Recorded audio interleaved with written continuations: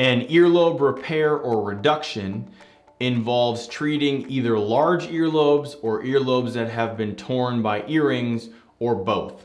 So essentially how an earlobe repair or reduction is performed is a wedge of tissue is removed and the earlobe is sewn back together to create the desired size and shape.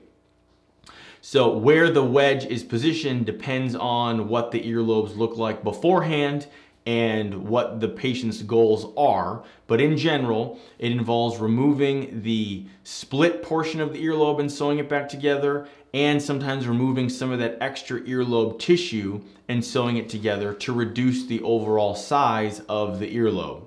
This is generally done under numbing medicine, and there are sutures that we remove 1 week later. So in other words, we would mark the area based on your goals and how things look beforehand.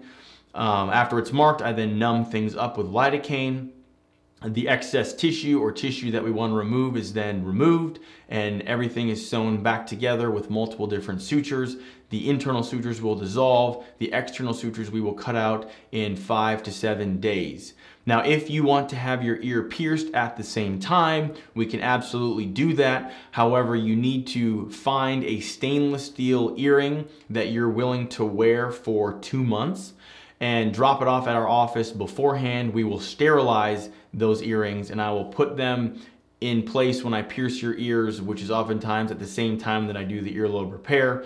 I will repair the earlobe and or reduce the earlobe and then make a piercing while you're still numb and place the sterilized stainless steel earrings in place. And then you just need to leave those earrings in place for 2 months. That way the tract or the new piercing has time to heal.